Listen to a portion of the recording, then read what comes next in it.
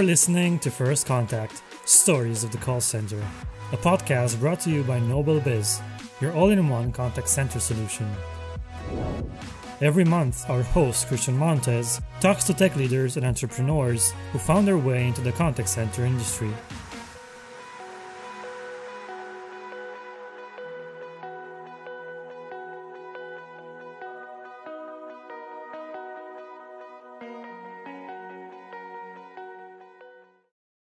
All right. Hey, everyone. Welcome back to First Contact, Stories of the Call Center. This month, we're really excited to bring you something fresh, something different and innovative than we've done in the last two seasons. So we brought on the co-founder of Balto, a software as a service provider that does real-time guidance for contact centers. Now, we're obviously going to talk about what that means, but we're super excited to have Marc Bernstein on the call, who's had a reputation really pioneering this space and really allowing this to come out into the forefront. So Marc, welcome to the show. Super excited to have you on. Christian, thank you so much for having me. Excited to be here. Yeah. So, one of the things that we'd love to do on this show is tell people your story. Instead of just getting into that, what am I doing today, which we'll definitely get to, we really want to understand, how did you get here? What were you doing in your past life, right? What were you doing for other jobs, careers? How did you even get to the point of saying, hey, this company should be created. I should go off and build a company. And obviously, you're young, right? You're younger than a lot of the people that we've brought on. And so it's exciting to see a completely different perspective. So teach, show, share our audience where your beginnings came from and how you even got to Balto. Yeah, you got it. So I'm 28, which means that I went into the workforce, noticed a problem, and then said, I think solving this problem could impact millions and millions of people. So I started before Balto. I was in B2B SaaS at a company called TopOps in St. Louis. And the guys who founded TopOps had founded these two other unicorn companies, or very close to unicorns, Host Analytics, billion-dollar company or so, and Gainsight also. A lot of people are familiar with Gainsight. Yep. And when I was at TopOps in B2B sales, I had this experience where I would go into the CEO's office for sales coaching because he was the sales manager. We were like 25 or 30 people. You got to do it both. And he'd pull up the call recording and give me a bunch of really good advice. All the stuff that you tell salespeople now: don't talk too much. Make sure you ask good discovery questions. If somebody has an objection, here's how you handle it. If somebody wants, make sure you qualify. Don't forget to qualify because it'll bite you later. All that kind of stuff. And I would leave his office feeling fantastic. Like, whoa, I just learned so much. That was incredible. And then the inspiration for the company is I then had an experience I realized everybody in sales and customer services had, where you leave your manager's office for coaching, you then get to the next call, you finish your call and you hang up the phone, and then you say to yourself, I freaking blew that. I knew what I was supposed to do. I was coached on that 15 minutes ago, but I didn't do it. And the insight was that there is a gap between knowledge of what you should do on a call, about what the best thing is to do on a call, and doing it in the moment that you need to do it live while you're talking with the customer. And if it's hard enough for one person to get that right 15 minutes after a coaching session, now scale it. What environment has hundreds or thousands of people that need to get this right on every single customer interaction? It's the contact center. It is the lifeline that companies have between their business operations and their customers, and the conversation is the atomic unit of that business. Well, that's a great story. And obviously, when you look at it from the perspective of you found a challenge and then you found a need and a place to be able to make it come to fruition. Let's kind of stop for a second and talk about, though, when you talk about Balto, real-time guidance, right, and using AI. Obviously, you talk about the need, right, and you talk about that situation. But now let's kind of dive in a little bit deeper. So what is it that Balto does, and how does that actually fulfill this mission that you're trying to achieve? Yeah. So I'll tell you how the idea got started, and that was I was sitting there on a call talking too much, and I was thinking, man, how helpful would it be if someone just gave me a tap on the shoulder and said, hey, Marc, you're doing it again. And I was like, could we automate that? Is there some way I could have an automated shoulder tap? And that kind of led down a trail where we said, what if you could have an AI that did real-time conversation intelligence, analyzed everything the customer was saying as the customer was saying it, everything the agent was saying as the agent was saying it, and in real time gave the agent recommendations on their computer screen about how they can be as effective as possible. So that's what we built. We call it real-time guidance, and it's analyzing the conversations, guiding agents in those make-or-break moments, making sure they're asking for the sale if it's a sales use case, making sure they're understanding the customer frustration if it's a customer service or retention use case, making sure that they're doing the right compliance stuff. They don't forget to give the disclosures and disclaimers that they have to give if it's a compliance use case. So that's fundamentally what we built with real-time guidance, and we're integrated with over 40 different CCaaS systems. So if you're on Five9 or Nice in Contact or Ring Central or 8x8, we got an integration as long as you're using a cloud-based phone system, not like a hard phone or a physical landline. Understood. So it's interesting that we talk about this technology because just last season, we were speaking with Nancy Monroe about speech analytics and call center training. And then we were talking about, hey, how do we use and leverage AI to provide real-time guidance to agents? And obviously, we're sitting here now, we're talking to you about real-time guidance, right? So how does it feel to go from an idea, then all of a sudden now be fully productized and implemented in, like you said, all these different platforms, this concept of real-time guidance leveraged by AI? Yeah. So I'll speak to the actual emotion for a second. Mixed emotions. And the reason is, we're proud. We're proud that, we invented this technology. We came up with it. We brought it to market. We've built a base of over 100, happy, delighted customers. We've analyzed over 60 million calls and delivered 165 million real-time recommendations. We're proud that we've been able to do this. At the same time, now we're starting to see that the market is catching on, and everyone is talking about real-time guidance. Analysts are talking about it. CCaaS companies are talking about it. Buyers are talking about it. And a piece of us is saying, hey, folks, welcome to the party. It's about time. So there's those dual feelings, but we are really excited that we're able to bring this technology to the market from a position of strength. And at the same time, totally patient and understanding that sometimes it takes a few years for this sort of technology to warm up. And we get that. And we're just really grateful that folks have been spending the time with us and looking at what we've built and comparing it to other options out there.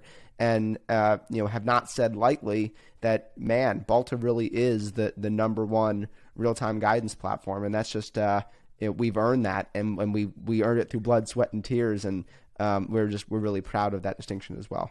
Well, definitely something to be proud of. And obviously, anytime you have a bleeding edge idea or concept that can materialize and it starts helping produce better outcomes and to, improve not only on the customer experience and journey, but also agents feeling that they can actually improve in their productivity, get better outcomes. And then obviously for the business, being able to impact those KPIs that help them measure success for their business. So let's kind of pivot a little bit away from that piece slightly, but just talk a little bit about emotional analytics. Is it embedded into your product? And if not, is that something that you're interested in pursuing? And then kind of let's talk about that from the potential of, have you seen any interest in that as an add-on to this? It is. So we do have a sentiment analysis in the product. And we specifically are doing sentiment analysis through understanding the conversation. So it's not tonal analysis, it's understanding what folks are actually saying on the calls. That's an important distinction. So I think that, and we have heard, by the way, a lot of interest in sentiment analysis for years. So what you kind of have to ask, the question you have to ask is, once you have that sentiment analysis, then what? What's the next thing that your company does? How do you turn this customer was mad into something useful? So, we have made our philosophy since day one that real-time guidance is fundamentally about having a real-time insight in the moment that something that you can know something, the moment you can know something, that insight, poof, being generated. But it doesn't matter unless there's also real-time delivery. You have to send that insight somewhere useful right there in the moment too, where it can make a big impact. So if you are looking for, a technology that is analyzing all your sentiment, so folks can sit back and kind of click through reports and and look at sentiment, that's not really what we're built for. We have it. You can find the report in there, but that's not like what you're going to get out of the experience with Balto. What you're going to get experience with Balto is ding, ding, ding. Right now, Christian's on a call, and the customer is super frustrated. Click this button. Yeah, no, never. You never get a frustrated customer. All the happy people, they route to you. Right there in the moment, you can have the agent and the manager jump in and help win that customer over and keep a happy customer and prevent a frustrated customer. That connection of the insight and the delivery is what we're all about, and that's how Balto will use sentiment analysis. That's awesome. So we've talked about a little bit peripherally about AI, but on the show, we've talked about it a lot, right? We've brought a lot of experts and we've discussed a lot of opinions and perspectives of how AI is going to impact the industry. Now, I think we've kind of gotten to the point where we don't feel collectively that it's going to entirely replace agents, period, right? That there's somehow magically a flip of a switch and they disappear. But for those that are interested in understanding other people's perspectives, obviously they can go reach out and look through our past episodes. But with that in mind, you believe and you've said the next wave of AI will support and augment abilities versus replacing humans. How do you see that happening exactly? Yeah. So AI will certainly do both. It's going to replace and it's going to augment. And the question is, in this next era, the next 1 to 2 decades, where's the biggest lever? Is the biggest lever replacing or is the biggest lever augmenting? And I think that when you're replacing people, but usually you're replacing them with something that is a little bit lower quality. You can think about, one of those automated kiosks where you're ordering from an automated kiosk, like at a fast food restaurant.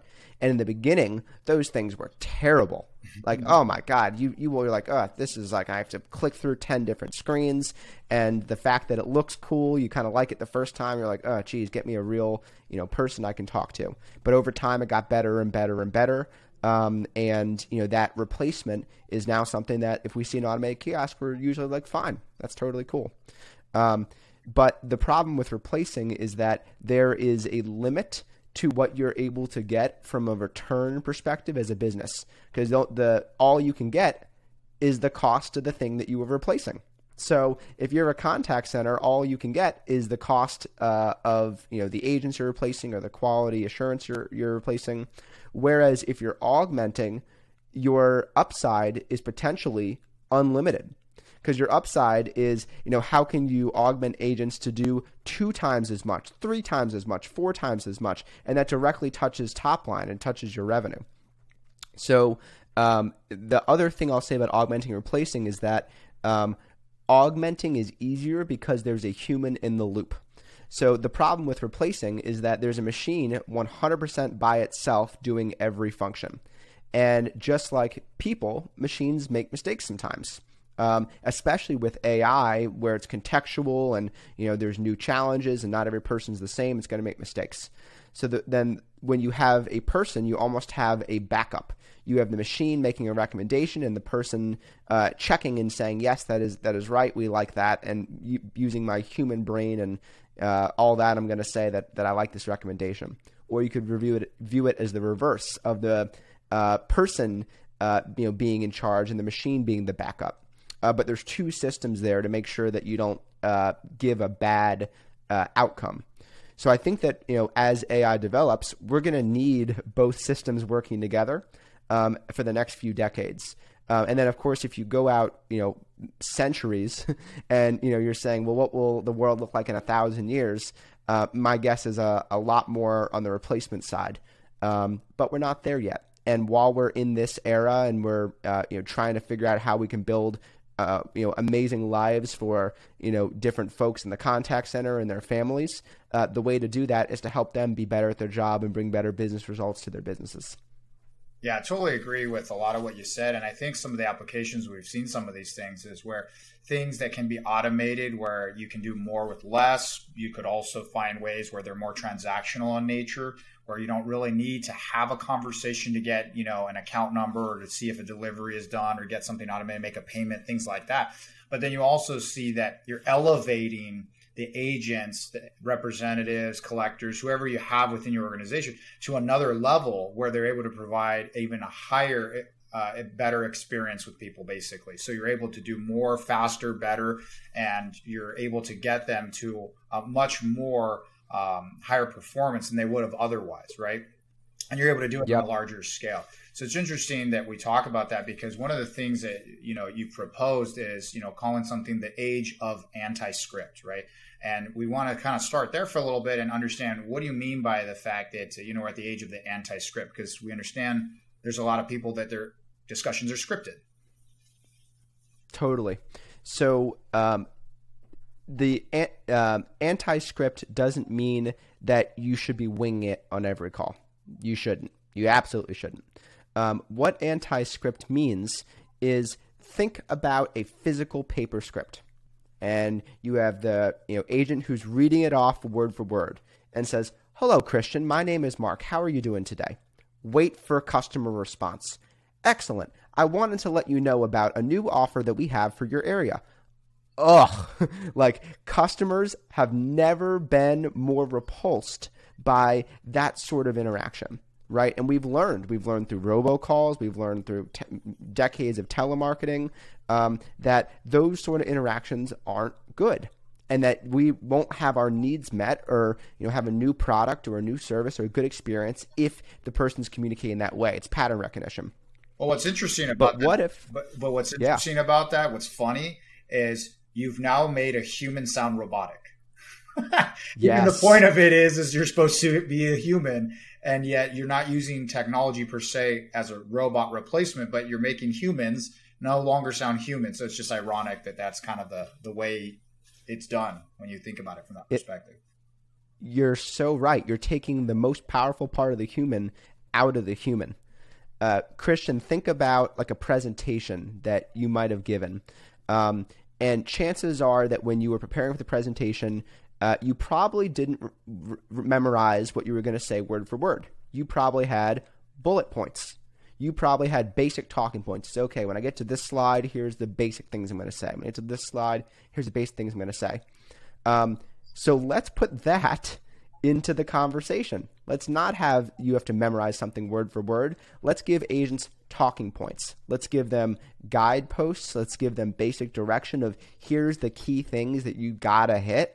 Here's some of the ways that you should respond to customers. Choose the right option. Do what you think is best. And here's a couple ways to do that. That's how we're going to move from a script, versus, if you say, I have a budget objection, I can't pay for this right now. Versus, Christian, I totally understand. Let's see if we can find an option works with your budget. Now, I must let you know that a lot of customers first say that, and they are surprised to learn that it's less expensive than they had previously thought.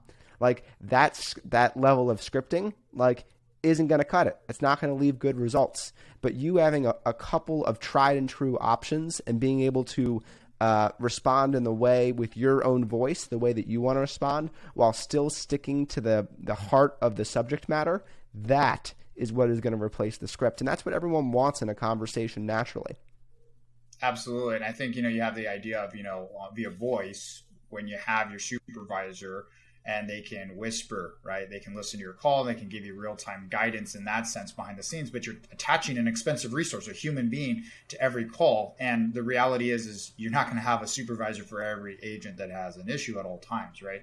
And maybe you will, maybe you won't, but sometimes you won't even know there's an issue until after there's that initiation or something pulls that up and pulls somebody in. So being able to scale that is obviously important. The next topic that I wanted to cover is something that I think people, when they think of this technology, they also talk about, but they may not look at it the same way. So we talk about having better post-call analysis, right? That way you can increase the conversations, improve the relationship. But can you tell us, what do you think the future of post-call analytics is going to be, and how does your company fit into that? Yeah, so I think it really depends on what kind of user you have. Because there is some portion of users who want to do post-call analysis. They want to do big batch analyses where they analyze 1 million calls at once and go develop models. And there are some teams that are really good at that. Two problems. One is when you do that, how do you your lead time is super long because you're doing this big analysis and you're spending usually months, no joke, months putting together a model. So it takes a long time to go from analysis to result. And then once you do it, where does that model go? You usually hand it to a sales leader, customer service leader, and they say, "Okay, thanks." But how do you actually get that model applied at scale across all of your sales and customer service people across your entire contact center? So those are two bottlenecks or challenges with post-call analysis, even though the ability to dig and mine for insights is useful. You can find great stuff there. I think the future on that side is particularly going to be on deflection, call deflection, interaction deflection, looking to find different use cases people are calling in with, so you can change your IVR, so you can change your chatbot to try to handle some of those cases proactively. I also think it could be particularly useful for marketing and product research. Voice of the customer, I think, is something that folks were really excited about 2 or 3 years ago, and now the interest is kind of dying down. And I think it's because we haven't done a good job of turning the voice of the customer into something useful. So when you look at what the future, I think that's kind of what the past of post-call analysis looks like, and ways you can use that post-call in a very still useful way and get a good ROI from it. But I think if you advance the field and say what's coming forward, I think it's post-call analysis where it immediately surfaces an insight. So post-call means like the second the call is done, the second that you can have an analysis that makes sense, your technology goes ding, ding, ding, here's an insight. And the insight isn't a graph, it's not a number. It is like you can read it out like a sentence that says, here is something you should know. Now, the thing is, for post-call analysis to not get lost and not get stuck and not get bottlenecked, what you need to do is you need to have a button that you can push that says, do something with this insight. I don't know what the something is. Balto has a bunch of ideas on our end. But is there some way that when you see the insight, you're able to hit a button or do an action right away that turns it into a result? So on Balto's side, I'll give you the example. We'll analyze calls after the fact, and we'll put up a recommendation that says this particular question that you're using, or this value proposition you're giving, or this way you're explaining something is effective 72% of the time. It's the most effective item. Push this button and all of your agents will start to see that on the next call. Or this one isn't effective. Push this button, we'll take it right out of your recommendation so no one is using that question anymore. It's the ability to connect the post-call analysis with the actual real-time experience that our people have when they're talking to customers live in their interactions.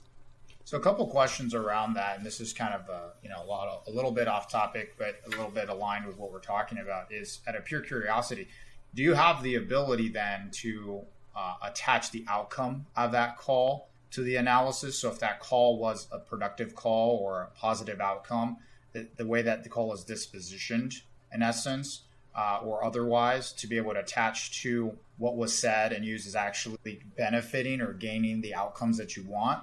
How are you tying back the data of things that you want as things said or recommended, tied back to the outcome that you're getting from that call?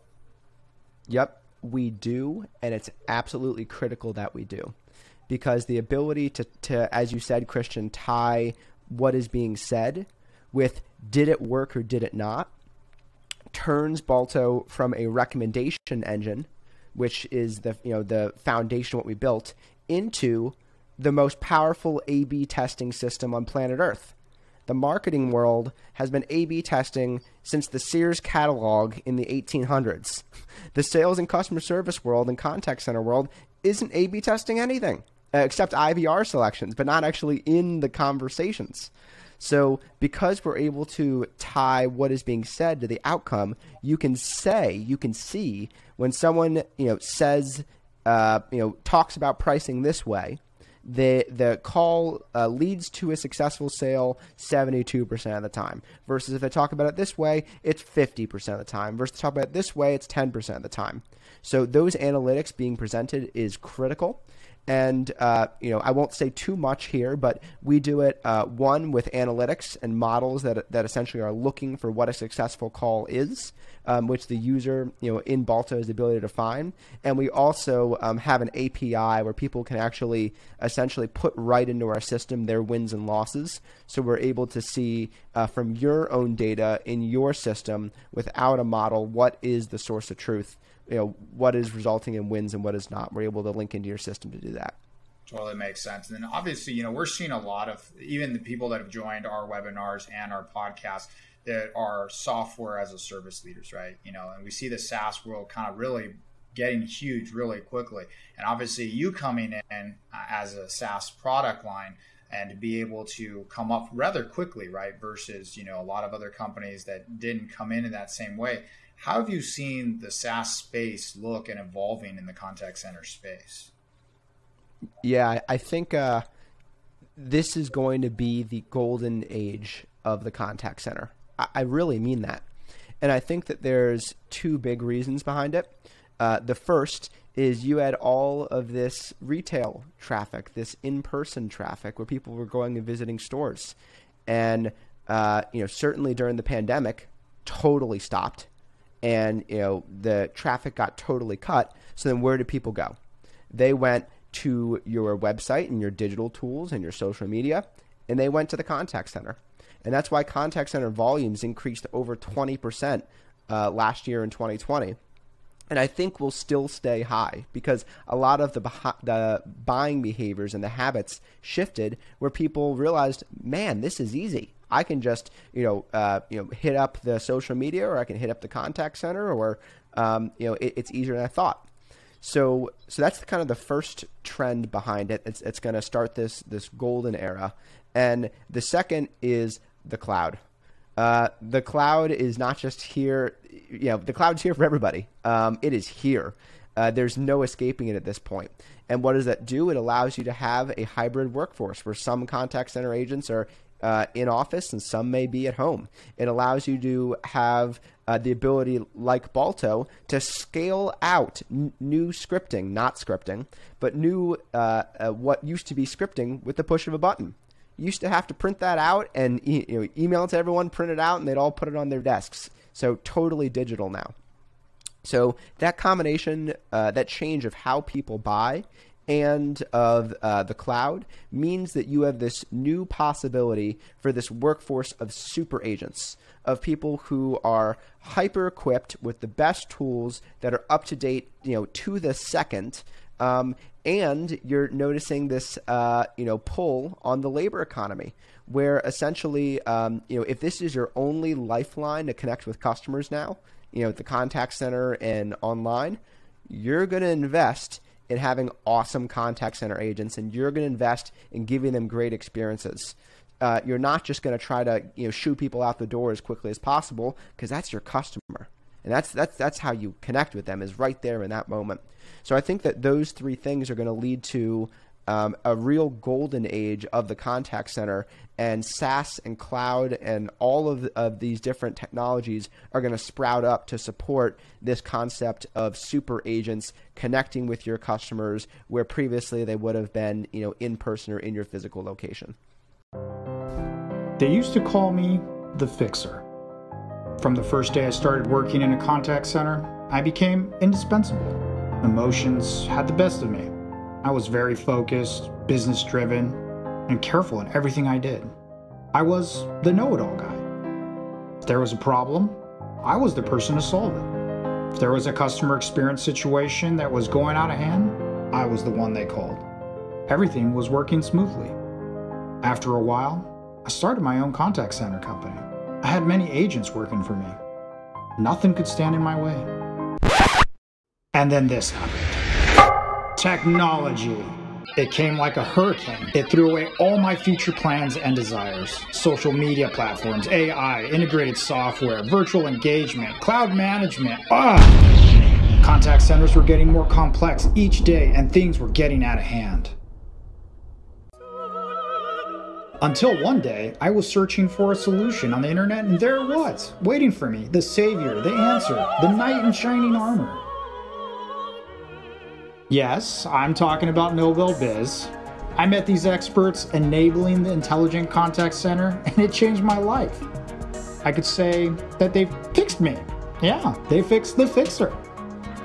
First, they introduced me to the carrier of carriers, which gave me huge potential for my contact center. With the best quality at the lowest price, it increased my contact rates, saved me money, and gave us the opportunity to get the highest standard in customer experience. But that was not all. They introduced me to amazing productivity tools that gave me and my contact center immense strength and adaptability. And then came the cherry on top, their omni-channel, Omni Plus solution, which gave my contact center access to all communication channels in one system. It's so easy to install, and it really helped grow my business overnight. Nowadays, no one calls me the fixer anymore. I kind of miss it. Since the number of our clients has doubled, I don't really understand how I became slightly redundant. But on the other hand, I make some amazing coffee. So take your business to higher ground and start using NobelBiz. Go to NobelBiz.com and see why they're called the promise keepers of the industry. They should be called the promise fixers, but anyways. Yeah, and I think one of the things that we probably want to just nail that home is the contact center industry as a whole hasn't always adopted technology at the fastest pace and put it in play right away for a variety of reasons. It doesn't mean there aren't certain companies that were leaders in their space, but the idea of adopting all the coolest, latest stuff wasn't necessarily always being done. And I think the pandemic disrupted that mindset for many because they didn't have a choice, right? So the idea of fear usually is a big driver. Knowing what you know, it's the way you've always done things. You understand it, you know how to measure it, you know how to monitor it. So that means you can make sure that you have some sort of way to measure going forward how you're going to do. You can forecast properly. You have a lot of unknowns when you implement things that you're not used to or you're not an expert in, right? And those new things break. They don't always work well. We gave the examples earlier of things that didn't necessarily pan out great. You know, those kiosk examples you gave, but eventually they turned out and it works for a lot of things. So with that in mind, you start to look at people that said, this isn't even on my roadmap. Now you're tripping over yourself to go, I don't have a choice. I got to figure something out. Now people have made changes and now they're going, wow, it didn't break. Or if it broke, it didn't break for that long. Or we're not done and out of business. And in some ways you found efficiencies where you didn't find them, or work pools of people that you didn't have access to that you can tap into, and costs that you may have been able to reduce in other areas. But then there's also other areas where costs have gone up because labor has gotten more expensive in places. Finding people is harder to find. So keeping the people you have, making them more productive and giving you better outcomes does mean that you can potentially improve your margins when you're working with a headcount that is stressed with costs on both ends, right? Both the cost of deploying the services and then obviously the revenue you can generate from that outcome. So these types of technologies in the SaaS world seem to really be overlaying with those pain points, and people are much more adept to go, yeah, I think maybe it's time we start looking at this stuff versus let's be stuck in the old ways. But that's what I'm seeing. Are you seeing the same thing on your end? Yes, absolutely. And if you think about it, Christian, think about how much businesses used to invest in store design, where there would be these massive research firms and so much data information around. When you walk into the store, right there on your right is going to be this light shining down on the fruit, and the fruit is bright and catches your eye. We want to pull you to the right so you see the fruit first, and then we're going to make sure that the deli is right there in the back. So if you want to try to pick up lunch meat for the next day, you have to walk back and you have to pass the cereals, because we know that if you're going to try to get a deli meal, you might also want to get cereal for the next day. Like, think about how much used to be invested in store design, all the way down to the temperature of the store and the music and the tempo of the music. Like that's the level of analysis that was done. What level analysis has been done on helping your contact center agents have excellent conversations with your customers? It's totally nascent. So that's your store now. Your store now is the internet, and your store now is the contact center. And if you're not investing in the same amount in your store design as you were before, missing out on a crucial opportunity. And I think contact center leaders have seen that. And what they did last year, in transforming during COVID, was heroic.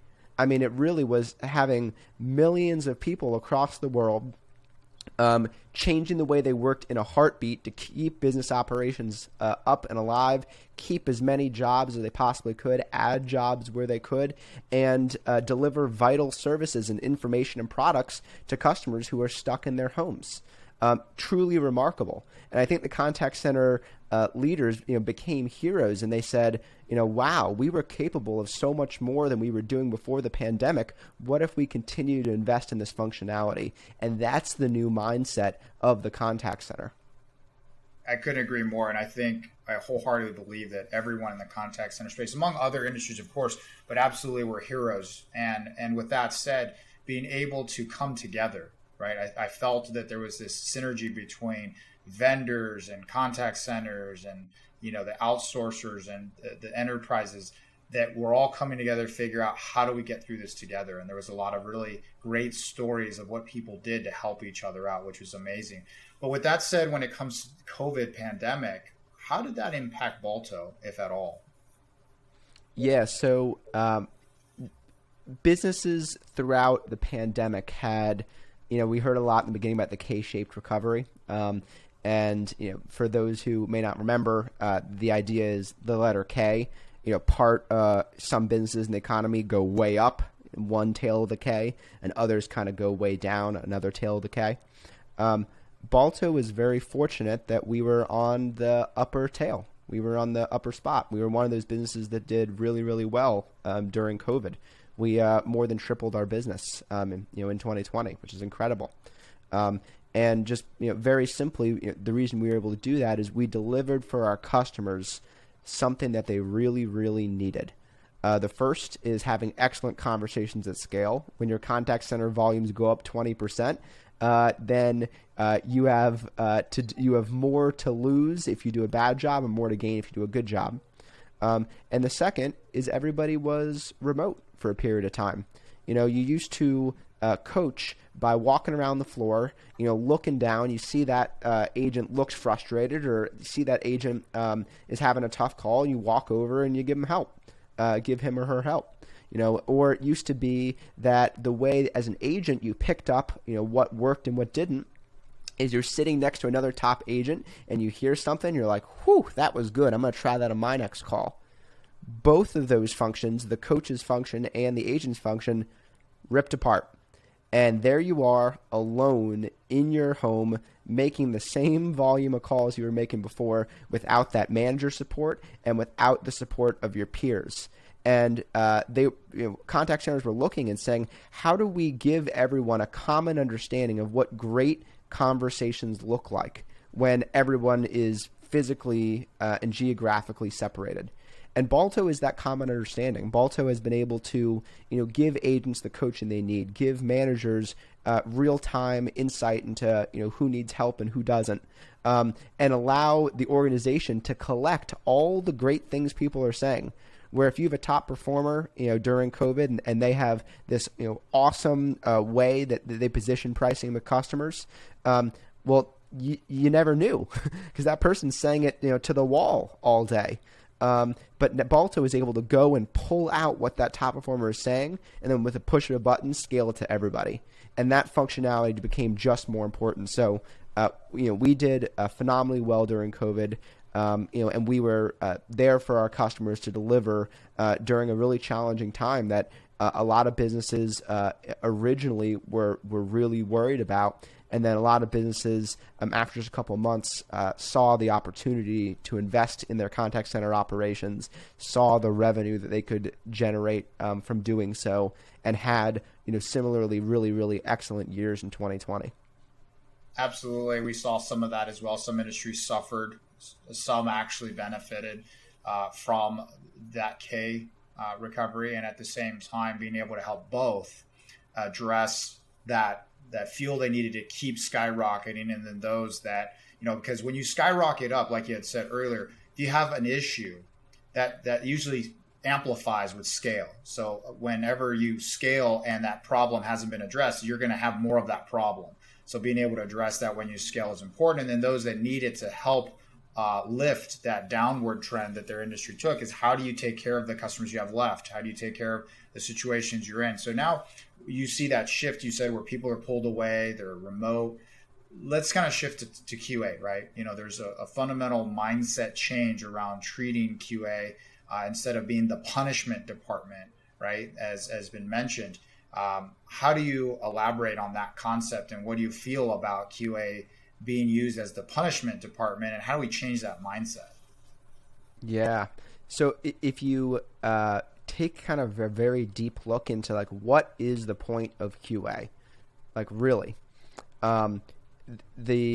there's two kind of unfortunate truths and one good truth. The good truth is that it often is for bonusing and compensating and properly rewarding great agents. That is like absolutely a purpose of QA, and we need to do more of that. Well, what are the other, what's on the dark side? What are the bad purposes of QA? And one is identifying consistently bad performers in order to root them out. So, that's a big part of what QA is about, is finding folks who have patterns of underperformance and identifying that and calling it out so they can, be pulled out of the operation. And the second is finding folks who are normally great performers, but in that moment did something wrong, and that you want to call attention to that. Now, hopefully you're finding great performers who did something wrong in that moment because you want to invest in them and help them be better and go correct whatever the mistake is, because mistakes happen. But sometimes, you get you see an agent finish up a call, and then someone yells over, Johnny, QA wants to see you. And then Johnny's like, oh, geez, what did I do? And then QA pulls up a call from, 2 or 4 weeks ago and says, remember this call? And you say, I'm not really. So how do we invest in that first bit? How do we invest in the bonusing? How do we invest in the rewarding positive behaviors? And how do we, limit QA's participation in the latter two? Finding folks who are underperforming and punishing folks who are performing well. Well, with finding folks who are underperforming, that's an important thing for a business. It's an important thing for an individual. And if you're underperforming, you should find something that you perform well at. So it makes sense to not have folks who are persistently struggling with the business in a business. It makes sense to not have them there. However, it also makes sense for QA to be part of the solution and say, hey, here's specifically where you're underperforming. Here's how we can help you perform better. And if you hit this standard, this is what it's going to mean for you personally, you professionally, and for the business. So how can QA change their activities toward more solution-oriented stuff in that category? And then with the first one of great performers who occasionally make mistakes, well, if you're a great performer, how can we just get rid of those mistakes? Like, a lot of them are just like lapses of judgment or something you forgot. And that's a perfect example of where AI can right there in the moment say, oh, whoop, hey, hello, looks like you might be going down this route, you should go down that route. But remember, QA is going to ding you on that. So if you can give that top performer instant visibility into what kind of score they're going to get and how they're going to be evaluated, often they can change those behaviors and root out those problems. And imagine if you could even do it for QA in real time, or do it for the manager in real time. And instead of seeing 2 weeks or 4 weeks later that this person forgot to read a disclosure, that right there in the moment, the agent sees, oh, you have to do this disclosure, otherwise you're going to have an issue.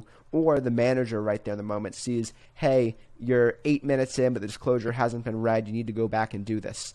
Those are the sort of things that AI and Balto enable that previously were not possible. And I think will lead to a really awesome cultural shift in QA being a positive force for the contact center more than they already are. That's awesome. And one of the things that I wanted to ask around the product and understanding its implementation within the organization, is this only the agent and the customer, or does this also happen between the agent and the supervisor in the conversations they have with one another from coaching or otherwise? Yeah. So the answer to that, Christian, is this summer it will be both. And that's actually a really awesome product release that we have coming out that I shouldn't speak too much about, otherwise my PR department will kill me. But this summer it's going to be a really cool release that's going to bring the manager into that loop and give them capabilities they've never had before. Yeah, I think it's the next logical place if I was in your shoes, and it obviously sounds like you're way ahead of it, so that's kind of awesome to think about. I know when we talk about fundamental changes in this space, these moments where things shift, and obviously the catalyst for a lot of people was the pandemic, and then you start to see the adoption of a lot of technologies. But from your seat, Marc, when you sit back and you go, okay, I know the contact center space well enough to say, if these are some things I could change or things that I'd want to see implemented, what would be like the biggest thing or things that come to mind and say, this would really change how contact centers deliver service and maybe even where people want to work instead of, unfortunately, being a place where there's a lot of turnover? Yeah. It is going to be a cultural change that elevates the status of the agent and has the agent and the manager working together as peers. The manager's skill set and the agent's skill set are different skill sets. What does the manager need to do? The manager needs to be able to enable a team, enable multiple people to all be as successful as possible. That's one skill. What does the agent need to be able to do? Have like high intensity conversations with customers all day with make or break moments that they need to consistently deliver on. Two very different skills, both very hard, both very valuable. How can we make sure that the status of the agent isn't the grunt who's doing the tough work and you gotta whip them into shape in order to have them deliver a good call? How do we make sure that's not the case? And I think that the contact center space has actually over the last couple of years done a really good job humanizing the agent role and remembering that it's a complete individual, not just a seat. I would love to root out the term butts and seats. I think that, it's more than that. They're people who are your front line talking to the customers. So I think that cultural change is going to be really, really important and is going to be something that it's going to change how the contact center works. And it's also going to allow contact centers to keep these tenured agents and these top performers by sourcing their knowledge and making their ideas part of the business. So I would almost challenge companies and say, what do you think are some of the things that your agents know that nobody else in the company knows? Like, list those out. What are some of the things? And specific ways customers respond to specific questions and value propositions and product mentions and competitor mentions and features and problems. And if you say this, then that gets the customer excited. But if you say this, then that gets the customer frustrated. They've developed these mental models and they use them all day and make the model stronger and stronger and stronger. But no one else in the company has it. Can we make your contact center workforce the brain power of your organization, where they are powering the way that your broader organization communicates with your customers? That's part of the cultural change. That's part of elevating agent status. And I think that we're going to start to see that much more balanced hierarchy where agents and managers are working together to have excellent conversations rather than the top-down dynamic, which was very common a decade ago or more. Yeah, and I think what was really powerful about what you said about having every individual performer becoming the brain of the outcomes, right? Because everyone independently is having their own silos of of improvement or performance issues, right? And so we tend to focus on, here's the overall KPIs. They're not always individually looked at from a positive. It's just the outcome instead of what got you that outcome on every individual interaction. But then we focus on all the things that go bad, right? Because we want to root out the stuff that went bad, focus on the things that need to be improved.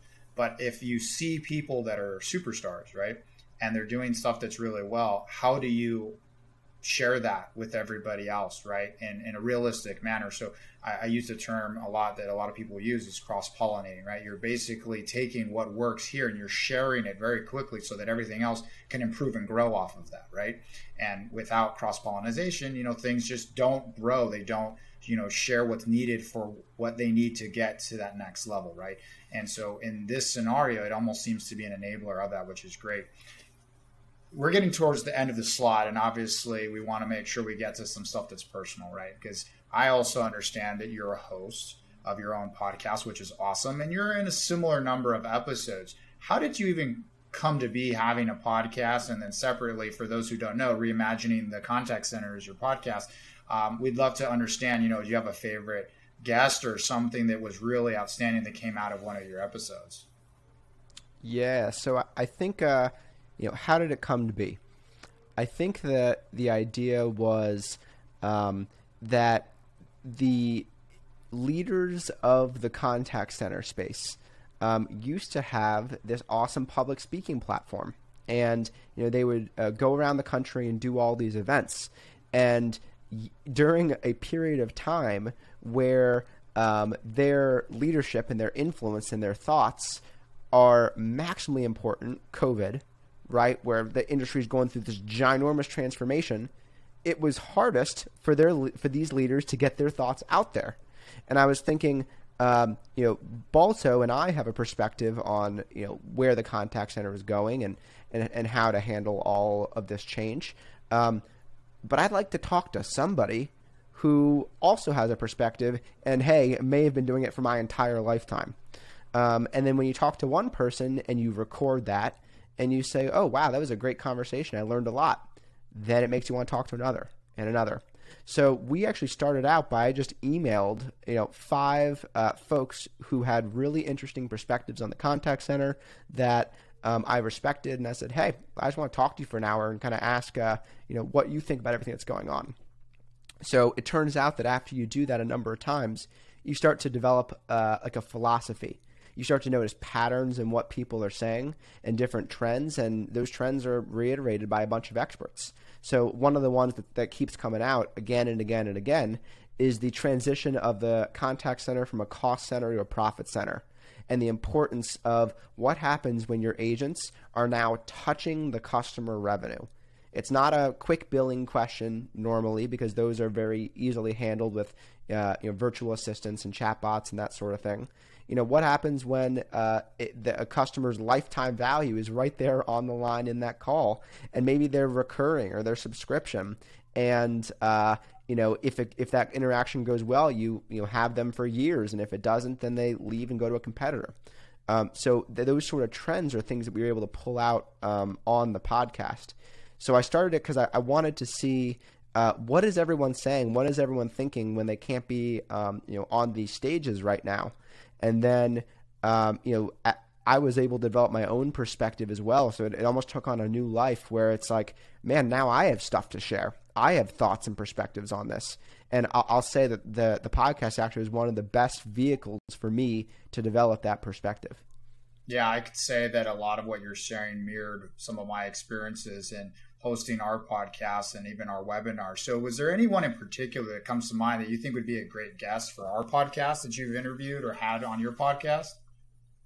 Yeah, I think there's a few I'm thinking of. I'll start with I think Eduardo Nofuentes, and he started the Agile Contact Center. I think they actually have a podcast too.